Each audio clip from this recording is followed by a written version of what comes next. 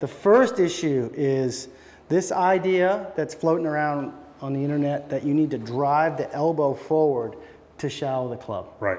Nothing could be farther from the truth.